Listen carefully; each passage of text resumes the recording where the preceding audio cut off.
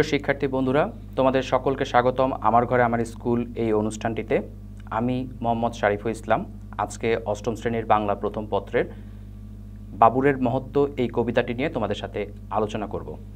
আমাদের প্রথম ক্লাসের যে ধারাবাহিকতা, সেই ধারাবাহিকতায় আমরা প্রথম ক্লাসে যেমন কবিতাটি পাঠ করেছিলাম এবং সেই ধারাবাহিকতায় আজকে আমরা এই কবিতাটির অন্যান্য অংশ নিয়ে ব্যাখ্যা করব, আলোচনা করব। তোমরা এই কবিতাটি থেকে যে বিষয়টি জানতে পারবে বা এই আজকের ক্লাস থেকে তোমরা যে শিখন ফল লাভ করবে সেটা আমরা একটু দেখি স্ক্রিনে। আজকের পাঠদান শেষে শিক্ষার্থীরা বাবুরের মহত্বের কারণ ব্যাখ্যা করতে পারবে ও সেই আদর্শে নিজেদেরকে অনুপ্রাণিত করবে। প্রিয় শিক্ষার্থী বন্ধুরা, তোমরা খুব ভালো করেই জানো বাবুরের মহত্ব যে কবিতাটি আছে, এই কবিতাটিতে সম্রাট বাবুর কেবলমাত্র ভারতবর্ষ জয় করার মধ্যেই সার্থকতা খুঁজে পাননি। তিনি বিচক্ষণ শাসক এবং তিনি চিন্তা করেছিলেন যে যদি ভারতবর্ষের মানুষের হৃদয়কে জয় করা না যায় তাহলে কিন্তু কোনোভাবেই তার আসন বা তার এই সিংহাসন ভারতবর্ষে স্থায়ী হবে না। তারই ধারাবাহিকতায় সম্রাট বাবর দেশ জয়ের পাশাপাশি মানুষের হৃদয় জয় করার যে চেষ্টা চালিয়েছেন এবং তিনি কখনো কখনো পর্যটকের বেশে, কখনো কখনো গুপ্ত ছদ্মবেশ ধারণ করে তিনি সেই কাজটি কিন্তু সাধন করেছেন এবং প্রজার কোথায় দুঃখ কষ্ট খুব কাছে থেকে নিজের চোখে দেখে সেটাকে সরাতে বা সেটাকে সারতে তিনি চেষ্টা করেছেন। এর মধ্য দিয়েই কিন্তু বাবুর যেমন দিল্লির সিংহাসনে স্থায়ী আসন করতে পেরেছিলেন এবং একই সাথে তিনি ভারতবর্ষের মানুষের হৃদয়কেও জয় করতে পেরেছিলেন। আমরা জানি সেন শাসন আমলের পরে যখন পাঠানরা এদেশে আসে, তারা প্রথমে যে কাজটি করেছিল, প্রথমের দিকে তারা খুব সম্পদ লুণ্ঠন করেছে, মানুষের উপরে নির্যাতন চালিয়েছে এবং ইতিহাসে সেই মুসলমান শাসকদের সেরকমই একটি ভূমিকা কিন্তু আমরা সেখানে দেখতে পাই। কিন্তু তার কিছুদিন পরে যখন মুঘল সম্রাট ইব্রাহিম লোদিকে পরাজিত করে এই বাবুর দিল্লি সিংহাসনে বসেন, তখন থেকেই কিন্তু মূলত সুশাসন প্রতিষ্ঠা হয় ভারতে এবং ভারতে যে জাতিগত বিদ্বেষ, বৈষম্য এই বিষয়গুলো ছিল, তিনি তার উপরে থেকে সবাইকে মানুষের মর্যাদা দিয়ে রাজ্য শাসনে তিনি মনোযোগী হয়েছিলেন এবং এর ফলে তিনি পেয়েছেন মানুষের ভালোবাসা এবং মানুষের হৃদয়ে তিনি স্থান করে নিতে পেরেই তিনি কিন্তু ভারতবর্ষের সবচেয়ে শক্তিশালী শাসক হিসেবে নিজেকে প্রতিষ্ঠা করতে পেরেছিলেন এবং তারই বংশধর হচ্ছেন সম্রাট আকবর। আজকে আমরা ইতিহাসের কিছু বিখ্যাত স্থান, চরিত্র যা এই কবিতায় আছে বা ব্যবহার করা হয়েছে তার একটু ধারণা নেব। বাবুর, তোমরা স্লাইড একটু খেয়াল করবে। ভারতের মুঘল সাম্রাজ্যের প্রতিষ্ঠাতা, তার আসল নাম জহিরুদ্দিন মোহাম্মদ। তিনি বাবুর নামে বা সিংহ নামেই সমধিক পরিচিত, অর্থাৎ তিনি সিংহের মতোই বীর, সিংহের মতোই সাহসী ছিলেন। খুব ছোটবেলায় তিনি একাধিকবার শাসন হারিয়েছেন বা নিজের ক্ষমতা হারিয়েছেন, আবার সেটিকে দখল করে নিয়ে একটা পর্যায়ে তিনি দিল্লির মতো, আফগান বিজয়ের পরে দিল্লির মতো একটি বড় জায়গাকে তিনি দখল করতে পেরেছিলেন এবং ভারতে মুঘল সাম্রাজ্যের এই প্রতিষ্ঠাতা কী করেছেন আমরা একটু দেখি। তিনি মাত্র 11 বছর বয়সে মধ্য এশিয়ার সমরখন্দের সিংহাসনে আরোহণ করেন এবং অল্প বয়সেই দুবার সিংহাসন হারান। একটু খেয়াল করো, 11 বছরের একজন কিশোর সে দিল্লির সিংহাসনের প্রধান হচ্ছেন, এই জিনিসটা কল্পনা করা যাবে না। কিন্তু তার আগে তার জীবনে যে কঠিন ইতিহাস ছিল সেটি হচ্ছে তিনি সমরখন্দে খুব অল্প বয়সে দখল করেছিলেন এবং সেই সমরখন্দকে দখল করার পর তাও মাত্র 11 বছর বয়সে তিনি দুবার কিন্তু আবার সিংহাসন হারান। এরপরে তিনি যখন নিজের দেশ ছেড়ে আফগানিস্তানের সিংহাসনে অধিকার করেন এবং পরে ভারতের ইব্রাহিম লোদিকে পরাজিত করে তিনি ভারতবর্ষকেও দখল করতে পেরেছিলেন। মেবারের রাজা সংগ্রাম সিংহকে তিনি পরাজিত করেন এবং এভাবে তিনি প্রতিষ্ঠা করেন ভারতের একটি বিশাল সাম্রাজ্য এবং সেই বিশাল সাম্রাজ্যটাই হচ্ছে মুঘল সাম্রাজ্য। তোমাদের একটি ইতিহাসের মজার কথা বলি, সেটি হচ্ছে আগে আমাদের যে ভারতবর্ষ, সেই ভারতবর্ষ অনেকগুলো তোমার অংশে বিভক্ত ছিল। তখন কিন্তু কোনো অভিন্ন জাতীয়তাবাদ ছিল না বা জাতিগত চেতনাও কিন্তু তখন মানুষের মধ্যে প্রতিষ্ঠিত হয়নি। তখন এই বাংলা অঞ্চলটি 6টি অঞ্চলে বিভক্ত ছিল: রাঢ়, বঙ্গ, সমতট, হরিকেল, গৌড়, পুন্ড্র। এরকম 6টি অঞ্চলের 6 রকমের মানুষ বা 6 ধরনের মানুষ বসবাস করতেন। এই 6 অঞ্চলের মানুষের চিন্তাভাবনা ছিল 6 রকম। এরকমভাবেই ভারতবর্ষ তখন বিভিন্ন অঞ্চলে বিভক্ত ছিল। এই বিভিন্ন অঞ্চলগুলোকে সম্রাট বাবুর শাসন করে একটি অভিন্ন জাতীয়তাবাদী চেতনা কিন্তু তারাই সৃষ্টি করতে পেরেছিল এই মোগল সাম্রাজ্যের যে যারা শাসন করেছে তারা। পাঠান বাদশাহ লোদি, তিনি ভারতের লোদি বংশের শেষ পাঠান এবং সম্রাট সুলতান ইব্রাহিম লোদি ছিলেন হচ্ছেন এই পাঠান বাদশাহ লোদি।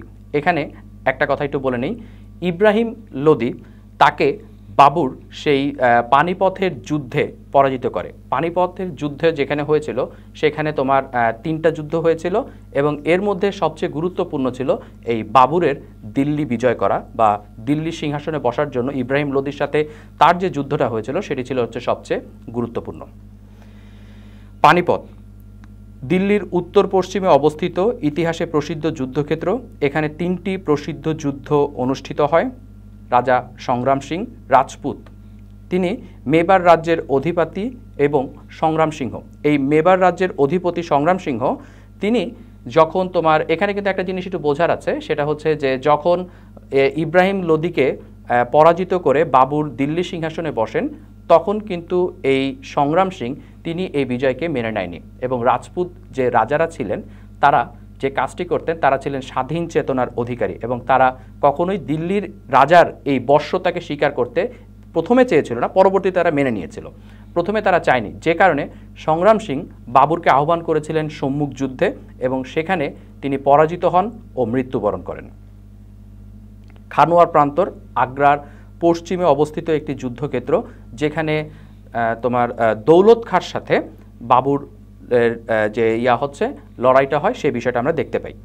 কৃতজ্ঞ দৌলত, যেটা বলা হচ্ছে বাবুরের ভারত আক্রমণকালে দৌলত খাঁ লোদি পাঞ্জাবের শাসক ছিলেন এবং তিনি নিজের দুশ্মন ইব্রাহিম লোদির সাথে বিশ্বাসঘাতকতা করে বাবুরের জন্য ভারতবর্ষ আক্রমণ করার আহ্বান জানান। আবার পরবর্তীতে এই কৃতজ্ঞ দৌলত খাঁই কিন্তু ভারতবর্ষে আবার যেটা বলা হচ্ছে বাবুরের বিরোধিতা করেন। এখানে কিন্তু একটা মজার বিষয় আছে, সেটা হলো যে এই দৌলত খাঁ তিনিই কিন্তু বাবুরকে আহ্বান করেছিলেন ইব্রাহিম লোদির বিরুদ্ধে যুদ্ধ করার জন্য, আবার তিনিই পরবর্তীতে বাবুরের বিরুদ্ধে অবস্থান ঘোষণা করেন। চিতোর রাজপুত মেবারের রাজার রাজধানী ছিল, অর্থাৎ সংগ্রাম সিংহের যে রাজধানী ছিল সেই চিতোর। এখানে চিতোরের অপমানকে, যে চিতোরের পরাজয় হয়েছিল বাবুরের হাতে, সেই চিতোর রাজ্যের পরাজয়ের প্রতিশোধ নিতেই রণবীর চৌহান কিন্তু বাবুরকে হত্যা করার জন্য রাজপথে গুপ্ত ঘাতকের বেশে সবসময় বাবুরকে সন্ধান করত এবং কখন বাবুরকে হত্যা করে তিনি পুনরায় চিতোরের যে অপমান আছে সেই অপমান বা সেই যে পরাজয়, সেই পরাজয়ের শোধ বা গ্লানি থেকে মুক্তি লাভ করতে পারবে সেই চেষ্টাটা কিন্তু রণবীর চৌহান সবসময় করত। রাজপুত জাতির একটি প্রাচীন শাখার নাম চৌহান এবং সেই বংশেরই ছেলে হচ্ছে রণবীর চৌহান, যে স্বদেশপ্রেমিক রাজপুত যুবক বাবুকে হত্যা করতে চেয়েছিল, সে এখানে রণবীর চৌহান নামে তাকে আমরা দেখতে পাই। এবং এখানে আরেকটি বিষয় হচ্ছে এই রণবীর চৌহানই কিন্তু শেষ পর্যন্ত বাবুরের মহত্বে বা বাবুরের যে উদারতা আছে সেই উদারতায় মুগ্ধ হয়ে বাবুরের প্রতি নিজেকে সমর্পিত করেছিল। এখানে কিন্তু আমরা জিনিসটা দেখি যে বাবুর যখন একজন মেথর ছেলেকে বা মেথর শিশুকে মত্ত হাতির কবল থেকে উদ্ধার করে তখন কিন্তু এই রণবীর চৌহান নিজের ভুলটাকে বুঝতে পেরেছিল, যে জাতি ধর্ম বর্ণগোত্রের বৈষম্য ভুলে বাবুর মানুষের জীবন রক্ষার্থে নিজেকে উৎসর্গ করেছে, সেই মানুষটি কখনো আর যাই হোক খারাপ হতে পারে না। সেই মানুষটির কাছেই কিন্তু রণবীর চৌহান পরবর্তীতে বর্ষতা স্বীকার করে এবং তার দেহরক্ষী হিসেবে পরবর্তীতে তিনি নিযুক্ত হন। আমরা পরবর্তী স্লাইডে যে জিনিসটি মূলত দেখব, আমাদের গত ক্লাসে যে কবিতাটি পড়েছিলাম সেই কবিতার একটি সারসংক্ষেপ আমরা এখানে দেখছি, যাতে তোমাদের পূর্ব ক্লাসটা উপলব্ধি করতে তোমাদের জন্য সহজ হয়। মূলত এই কবিতাটিতে যে বিষয়টি প্রকাশ পেয়েছিল সেটি হচ্ছে বাবুরের মহত্ব। বাবুর একজন মহৎ শাসক, তিনি শুধুমাত্র রাজ্য জয় করা নয়, মানুষের হৃদয় জয় করার মধ্য দিয়ে ভারতবর্ষকে দখল করতে চেয়েছিলেন। এই অভিপ্রায় থেকে তার যে মহানুভবতা, তার যে উদারতা, সেই মহানুভবতা ও উদারতার পরিচয় কিন্তু আমরা এই কবিতাটিতে পাই। বাবুর ছিলেন জনসাধারণের জন্য নিবেদিত প্রাণ। এখানে যে কথাটি মূলত বলা হয়েছে সেটি হচ্ছে সম্রাট বাবর তিনি মানুষের জন্য নিবেদিত ছিলেন, তিনি মানুষের কথা বলেছেন, মানুষের কাছে থেকেছেন এবং তিনি পর্যটকের বেশ নিয়ে মানুষের দ্বারে দ্বারে গিয়েছেন। কোথায় প্রজার দুঃখ, কোথায় প্রজার কষ্ট, সেই দুঃখ কষ্টগুলোকে তিনি দূর করার জন্য নিজের চোখ দিয়ে তিনি দেখতে চেয়েছেন, প্রজার কাছে যেতে চেয়েছেন। এখানে কিন্তু ইতিহাসের অন্যান্য শাসকদের মতো আমরা বাবুরকে দেখতে পাই না। তিনি কিন্তু সাধারণ পর্যটকের বেশে শুধুমাত্র তার মন্ত্রীরা কি বলল বা তার সভাসদ কি বলল এই কথা শুনে তিনি কিন্তু প্রজার দুঃখ দূর করতে যাননি। তিনি খুব কাছে থেকে প্রজার এই জীবনদেরকে উপলব্ধি করতে চেয়েছিল এবং এই প্রজাদের এই জীবনকে দেখে তিনি কিন্তু ভারতবর্ষের সমস্ত দুঃখ কষ্টগুলোকে দূর করার একটি মহান চেষ্টায় তিনি ব্রত হয়েছিলেন। বাবুরের শত্রু পর্যন্ত তার মহত্বে মুগ্ধ হয়। এখানে কিন্তু রণবীর চৌহানের কথা বলা হয়েছে। রণবীর চৌহান যিনি চিতোরের অপমান থেকে বা চিতোরের পরাজয়ের গ্লানি থেকে মুক্ত হবার জন্য বাবুরকে হত্যা করার জন্য রাজপথে গুপ্ত ঘাতকের বেশে ঘুরে বেড়াতো, সেই রণবীর চৌহান যখন দেখলো যে বাবুর এরকম একজন মহৎ লোক যে সাধারণ নিম্ন জাতের মেথরের ছেলেকে বাঁচাতে গিয়ে হাতির কাছে নিজের জীবনকে উৎসর্গ করার মতো একটি অবস্থানে চলে গিয়েছিল, তখন কিন্তু রণবীর চৌহান উপলব্ধি করতে পেরেছিল বাবুর আর যাই হোক অন্য শাসকদের মতো দুঃশাসন করার জন্য ভারতবর্ষে আসেনি। তিনি একজন মহৎ এবং প্রজাবৎসল শাসক, সেই বিষয়টাও কিন্তু রণবীর বুঝতে পেরেছিল এবং যে কারণে তার সেই মহত্বে রণবীর মুগ্ধ হয়েছিল। বাবুর নিজের শত্রুর প্রতিও ছিলেন ক্ষমাশীল। এখানে কিন্তু একটা জিনিস আমরা ইতিহাসে অনেক ঘটনাই দেখেছি যেখানে মহৎ ব্যক্তিরা তাদের যে শত্রু যারা ছিল তাদেরকে অকাতরে ক্ষমা করে দিয়েছে। প্রকৃত অর্থে কি জানো, ক্ষমা করে দেওয়ার মধ্য দিয়ে মানুষ যে অপূর্ব প্রতিশোধ নিতে পারে, বাবুরের মধ্যেও কিন্তু আমরা সেই বিষয়টা দেখতে পাই। বাবুর যখন জানতে পারলো যে তার প্রাণের একজন ঘাতক, তার জন্য একজন ভয়ঙ্কর শত্রু যে পথে পথে গুপ্ত তরোয়ার নিয়ে ঘুরে বেড়াচ্ছে, সেই মানুষটিকে বাবুর ক্ষমা করে দিয়ে ক্ষমার কিন্তু অপূর্ব নিদর্শন স্থাপন করেছে এবং সে তাকে কি করেছে, বিশ্বাস করে তাকে নিজের দেহরক্ষী হিসেবে নিয়োগ করেছে। এখানে একই সাথে যেমন বাবুরের মহানুভবতাকে আমরা দেখতে পাই, তেমনিভাবে বাবুর যে বিচক্ষণ সেই বিষয়টিও আমরা দেখতে পাই, কারণ তিনি একজন পরীক্ষিত লোককেই নিজের দেহরক্ষী হিসেবে নিয়োগ করেছে। এখানে বাবুরের বিবেচনাবোধ এবং মহত্ব এই দুটো বিষয়ই প্রতিফলিত হয়েছে। সর্বোপরি বাবুর ছিলেন একজন যোগ্য সম্রাট। ভারতবর্ষের যোগ্য সম্রাট কিন্তু সম্রাট বাবুর, কারণ যে বীর তাকেই কিন্তু সমস্ত পৃথিবী সম্মান করে। বাবুর শুধুমাত্র যে যুদ্ধক্ষেত্রে বীর ব্যাপারটা এরকম নয়, প্রজার মনোরঞ্জনে, প্রজার জীবন বাঁচাতে, প্রজাদের পাশে থেকে তিনি কিন্তু প্রকৃত বীরের পরিচয় দিয়েছেন এবং যে কারণে বাবুর ছিলেন ভারতবর্ষের একজন যোগ্যতম শাসক। এই পর্যায়ে আমরা এই কবিতার কিছু কঠিন অংশ আছে, যে কঠিন অংশের ব্যাখ্যাগুলো তোমাদের সামনে তুলে ধরব। আমরা প্রথমে আসি 1 নাম্বার, ভারত যাদের তাদেরই যিনিতে এখনো রয়েছে বাকি। তোমরা স্লাইড একটু খেয়াল করো। এখানে ভারত, যে ভারতবর্ষ যেটাকে আমরা বলি যে হিন্দুস্তান, সেই হিন্দুস্তানকে শুধুমাত্র রাজ্য জয় করে যে জয় করা যায়নি, বাবুর কিন্তু সে বিষয়টি উপলব্ধি করতে পেরেছিল এবং পানিপথের যুদ্ধে বাবুর যখন ইব্রাহিম লোদিকে পরাজিত করে তিনি দিল্লির সিংহাসনে বসতে পেরেছিলেন, ঠিক আছে।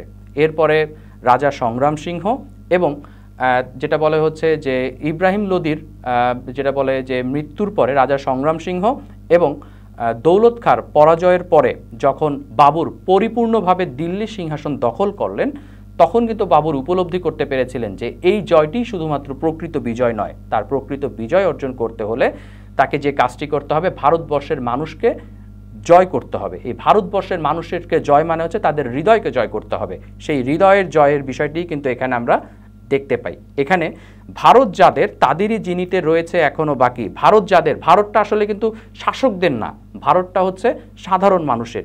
এই প্রজা সাধারণকে জয় করতে যে এখনো তার বাকি রয়েছে বা প্রজা সাধারণের হৃদয়কে জয় করতে যে বাবুরের এখনো বাকি রয়েছে, সেই বিষয়টি কিন্তু বাবুর এখানে তুলে ধরেছে। আমরা দ্বিতীয়টিতে দেখি, শনিতে তাহার খালিত করিবে চিতরের অপমান। এখানে রণবীর চৌহানের কথা বলা হয়েছে। রাজপুত এই যুবক যিনি চিতরের একটি অপমান বা চিতরের পরাজয়ের গ্লানি থেকে মুক্ত হবার জন্য সব সময় বাবুরকে হত্যা করার চিন্তায় রাজপথে পথে ঘুরে বেরিয়েছেন এবং সে গুপ্ত ঘাতক হয়ে তার কুর্তার নিচে, কুর্তা বা জামার নিচে তরোয়ার নিয়ে ঘুরে বেড়াতেন, যে যখনই তিনি বাবুরকে সামনে পাবেন তখনই তিনি বাবুরকে হত্যা করবেন এবং বাবুরের রক্ত দিয়ে চিতরের যে অপমান হয়েছে, চিতরের যে পরাজয় হয়েছে, সেই গ্লানি থেকে তারা মুক্ত হবে, পুরো রাজপুত জাতিকে সে মুক্ত করবে। এখানে যে বিষয়টা আমরা দেখতে পাই, এখানে মূলত রণবীর চৌহানের যে ক্ষোভ, রণবীর চৌহানের যে প্রতিশোধ পরায়ণতা, প্রতিশোধ স্পৃহা, সেই বিষয়টি আমরা এখানে দেখতে পাচ্ছি।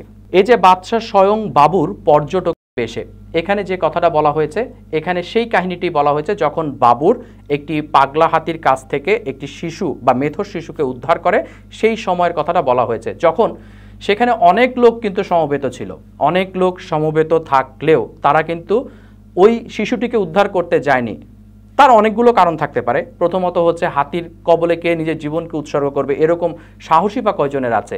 আবার যখন আমরা দেখি যে বাবুর ওই শিশুটিকে উদ্ধার করে নিয়ে আসলো, বুকে জড়িয়ে ধরে নিয়ে আসলো, তখন কিন্তু ওই পাশে যারা উপস্থিত ছিল তারা কিন্তু বলছিল, এটি একটি মেথর শিশু, তুমি কি করেছো, যাও, ভালো করেছো, উদ্ধার করেছো, খোদার দয়ায় নিজের জীবন বাঁচাতে পেরেছ, এখন গোসল করে আসো।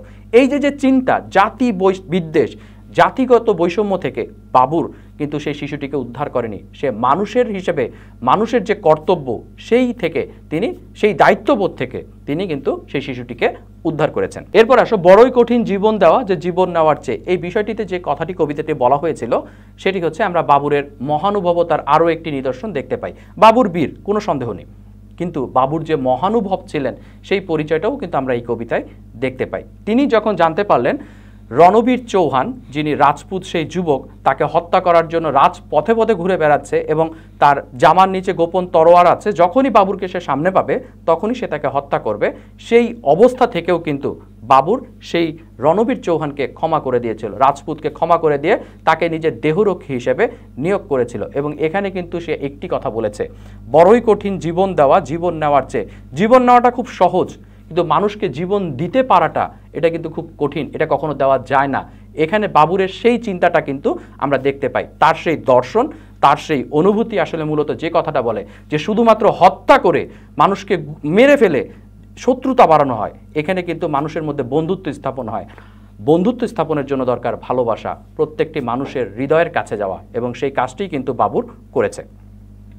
আমরা পরবর্তী যে স্লাইডটিতে দেখছি, প্রাণরক্ষকই হলে আমার প্রাণের ঘাতক নয়, এখানে যে কথাটি বলেছে বাবুর, সেই রণবীরকে বলেছিল যে তুমি আজ থেকে যেমন আমার দেহরক্ষী হও, তেমনিভাবে তুমি আমার জীবনকে বাঁচাও। তুমি শুধুমাত্র ঘাতক হয়ে আমাকে হত্যার জন্য ঘুরে বেড়াবে, এর কোনো মানে নেই, বরং তুমি আমার জীবন রক্ষকের বেশে আমার পাশে থাকো। অর্থাৎ মানুষে মানুষে ভালোবাসার মধ্য দিয়ে সমস্ত শত্রুতাকে দূর করা যায়, মানুষে মানুষে ভালোবেসে সব কিছুকে দূর করা যায়, সেই বিষয়টা আমরা এখানে দেখতে পাচ্ছি। প্রিয় শিক্ষার্থী বন্ধুরা, আমরা যে আজকের আলোচনাটা করেছি, আজকের আলোচনা শেষে আমরা তোমাদের সামনে ছোট্ট একটি বাড়ির কাজ দিচ্ছি। সেই বাড়ির কাজটা হচ্ছে, তোমাদের বইয়ের যে সৃজনশীল প্রশ্নটা আছে, সেই সৃজনশীল প্রশ্নটা তোমরা বাড়িতে লিখবে। আমি সৃজনশীল প্রশ্নটা স্ক্রিনে দিয়ে দিচ্ছি, এবং এই প্রশ্নের উত্তরটি লিখে তোমরা তোমাদের সংশ্লিষ্ট বিষয় শিক্ষককে জমা দিবে যখন স্কুল খুলবে, এবং তিনি তোমাদেরকে পরবর্তী মূল্যায়ন করে দিবেন তোমাদের উত্তরের। প্রিয় শিক্ষার্থী বন্ধুরা, আশা করি আমাদের এই ক্লাস থেকে তোমরা যথেষ্ট উপকৃত হয়েছো। যদি আমাদের ক্লাসটি তোমাদের ভালো লেগে থাকে তাহলে অবশ্যই তোমরা পুনঃপ্রচার দেখতে এই ক্লাসটির আমার ঘরে আমার স্কুল এর Facebook page, YouTube channel visit করবে, এবং এর পাশাপাশি যদি তোমাদের কোনো মতামত থাকে, তোমাদের কোনো প্রশ্ন জিজ্ঞাসা থাকে, তোমরা অবশ্যই আমার ঘরে আমার স্কুল ফেসবুক পেজে কমেন্ট করবে, এবং স্ক্রিনে দেখানো যে মেইল অ্যাড্রেসটি আছে সেই মেইল অ্যাড্রেসে তোমরা তোমাদের সুচিন্তিত মতামত পাঠাতে পারো। সরকারি নির্দেশনা মেনে তোমরা ঘরে থাকো, আমার ঘরে আমার স্কুলের সাথেই থেকো। আশা করি তোমরা সকলে ভালো থাকবে, নিরাপদ থাকবে। ধন্যবাদ।